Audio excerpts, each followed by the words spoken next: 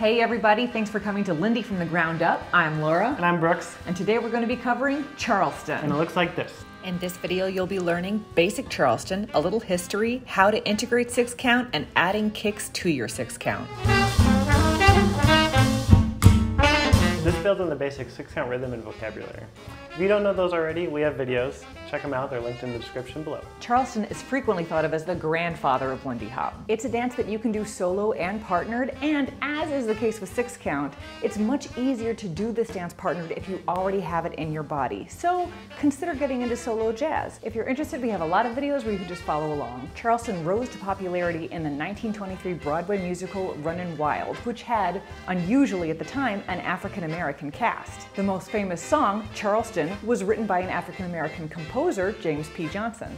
You know the song. Down, down, down, down, down, down, ba-dum, bum, bum. But the dance's history is much older and more interesting. Charleston, South Carolina, a port city, was the capital of the slave trade, and nearly 40% of all enslaved Africans came through that port. By the mid-1800s, there were some 4 million enslaved Africans in the United States, and nearly 10% of them, or 400,000 people, lived in South Carolina. The Gullah Geechee people are descendants of the Africans who were enslaved on the rice, indigo, and Sea Island cotton plantations of the lower Atlantic coast. Many came from the rice-growing region of West Africa and Sierra Leone. The Gullah Geechee were generally outnumbered by slaves from other areas of Africa, but not in South Carolina and Georgia, and this concentration allowed them to share elements of language, custom, culture, cuisine, and dance. Here you can see a Gullah Geechee boy doing early Charleston in front of the Jenkins Orphanage Band, which has a crazy interesting history in and of itself, which we won't go into. To further connect the origin of Charleston to Africa, according to jazz dance, Charleston proved similar to a dance called the King Sailor in Trinidad and an Ebolo dance of the Igbo tribe in West Africa. And at this point, I just want to take a moment to say I'm so sorry for my pronunciation of everything. Now, of course, if you watch early footage, Charleston is most strongly associated with white flappers. Because, I mean, of course it was. Anyhow, back to the grandfather of Lindy Hop. You can really see the link between Lindy Hop and Charleston in the 1929 clip After Sebin. After 7? I'm not sure. Anyhow, the third couple, Shorty Stump and Liza Underdunk, just kidding, their real names are Shorty George Snowden and Maddie Purnell, are doing this thing called the breakaway, which is the link between front-to-front Charleston and the swing out we know and love today. Note about that clip, the announcer, James Barton, is in blackface. When you talk about Lindy Hop history, you're gonna run into some racism. Other note about that clip, the music is provided by the Savoy house band Chick Webb and his orchestra. Now surprisingly, there is very little vintage video evidence of side-by-side Charleston, though of course we can't know what the original dancers did when they were social dancing away from the cameras. However, side-by-side Charleston is very common today, so we're starting with that. Let's build up the basic together, follow along.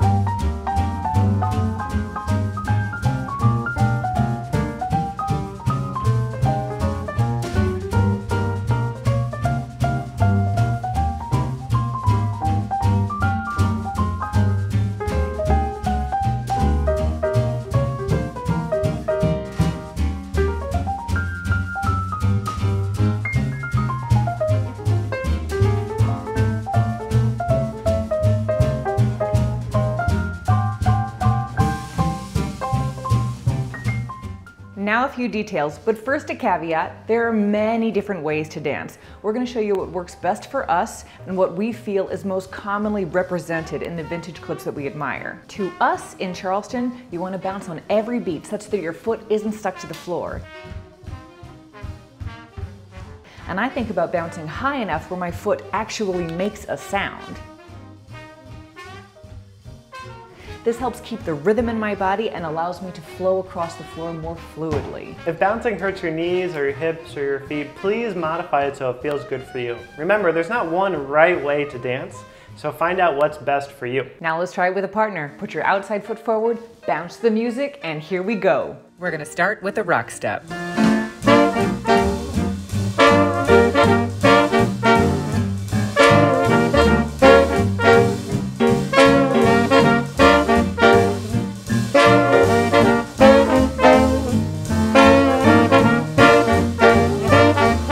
Notice that sometimes Brooks and I are rock stepping and sometimes we kick backwards. They're both right.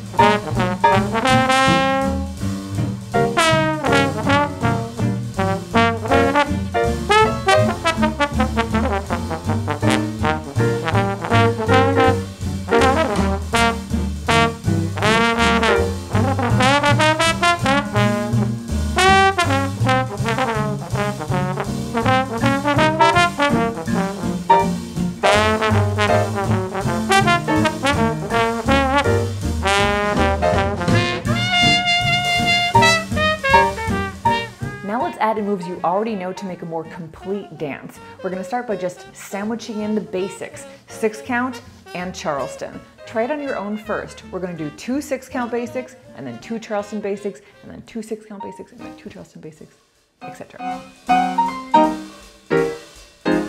6-count.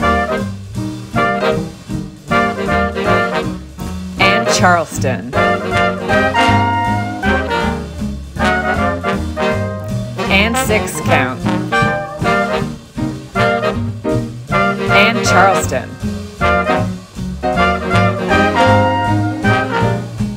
Ready? 6-count. Charleston. 6-count. Charleston.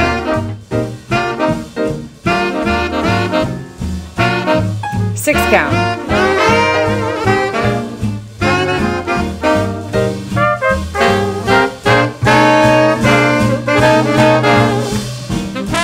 Now let's try it with a partner. First, we'll start off alternating the 6-count rhythm with Charleston, and we're going to do 2 of each. As we start to feel more comfortable, leaders, I want you to choose when to switch. Remember, the goal is to be clear, not tricky. Follow or see if you can notice your leader's bounce and movement, and notice those same differences you felt solo dancing coming from your leader.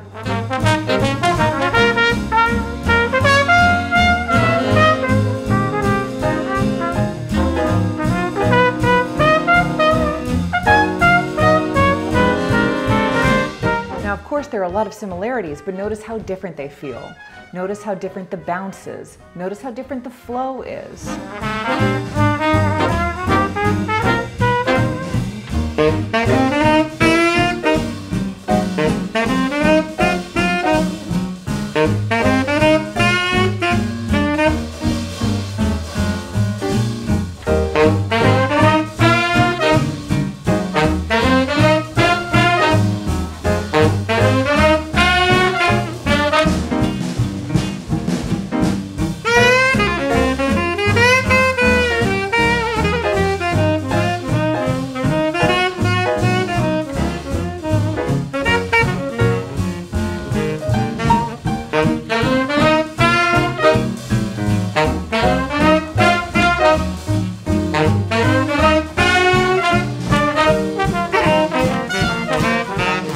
While dancing, if one person kick steps and the other one triple steps, don't worry, that's part of the dance. Since they take up the same amount of time and end on the same foot, you'll end up in the same place as well. Now as you feel comfortable, loop in some of the other moves you know. Start with the 6-count basic and then move on from there. An obvious way to get into Charleston is from that 6-count circle.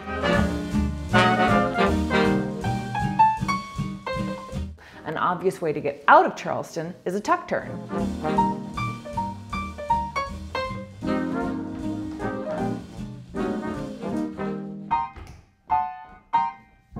Now let's try it with a partner.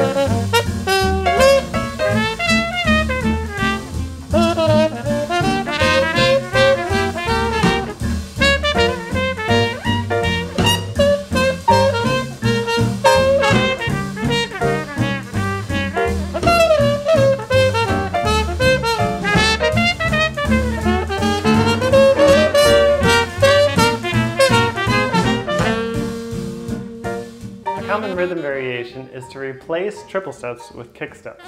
I like to do this in moves like the circle, the tuck turn, and the side pass. Let's do the 6-count footwork together with this variation.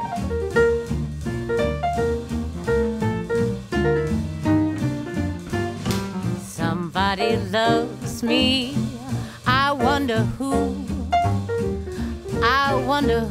he can be.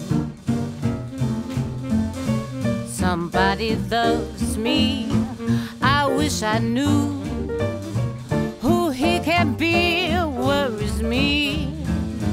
For every guy who passes by, I shout, hey mate. Now let's try that same rhythm with your partner, starting with the tuck turn. Let's begin with the Charleston basic and then go into that tuck turn. Somebody loves me, I wonder who. Maybe it's you.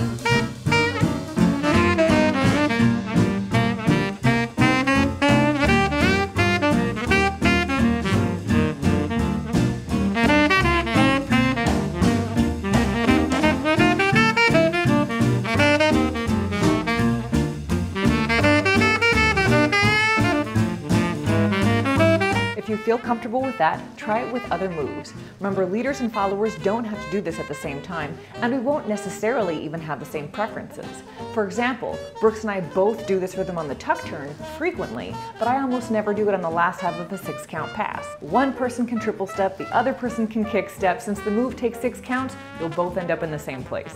Dance it out and see what feels right to you. Quick tips for leaders and followers. In my experience, I found it's much easier if you kick along the line you're traveling.